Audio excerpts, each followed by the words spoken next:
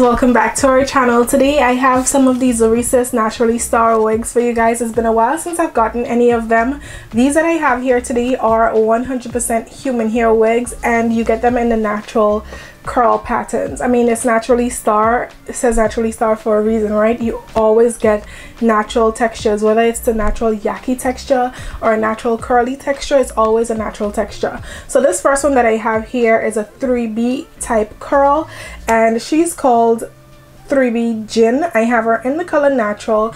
Why does these sound familiar? Gin, Fin, and Orbi. That's the three that I have for you guys today. The names sound so familiar, like I've reviewed them before. I'll have to double check. But anyway, guys, this is a full wig, as you guys can tell, and like I said, it's 100% human hair. Now let me tell you what I love. First of all, like straight off, let me just tell you what I love. I love the volume. Usually when we get human hair wigs, sometimes the volume are a little bit iffy. Sometimes it's okay, sometimes it's not. Most of the times it's not okay. But with this, the volume was okay. Now when I took it out the box, of course, when you get these wigs and you take it out the box, it doesn't look as it looks on a stock card. Because this is a stock card right here. This is what it looks like.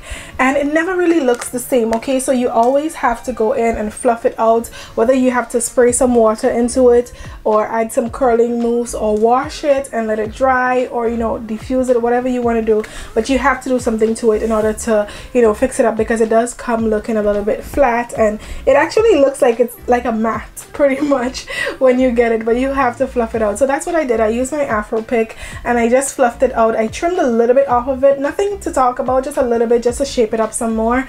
But that was it. I mean, like I said, it's up to you. If you want to go in, add some water to it, or, you know, give it some more sheen, whatever, you could definitely do that.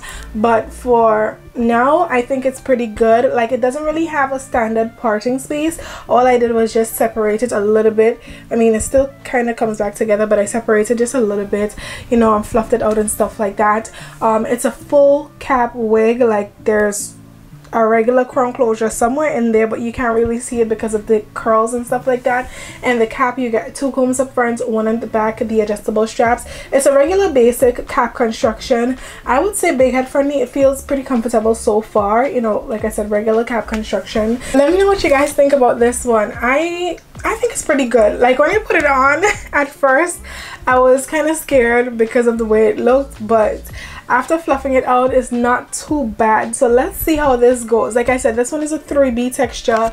I have the 3C and the 4A.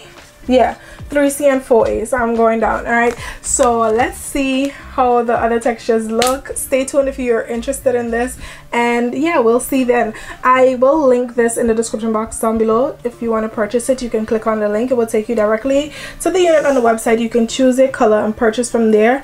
I have the color natural. I don't know if I mentioned that, but it comes in 1B number 2. It comes in FS1B/30, and then it comes in natural, and this is the one that you can bleach, perm, and dye, because it's 100% human hair. I guess it's unprocessed, the natural color.